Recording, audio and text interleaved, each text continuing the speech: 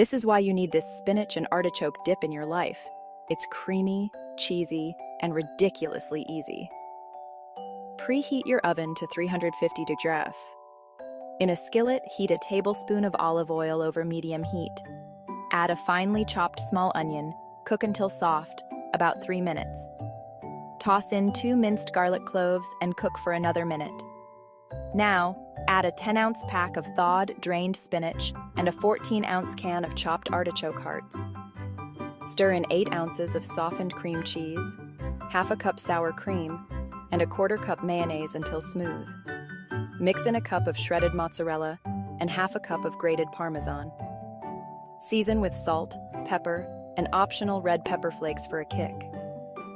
Transfer to a baking dish, sprinkle extra cheese on top, and bake for 15 to 20 minutes until hot and bubbly. Serve warm with pita chips, bread, or fresh veggies.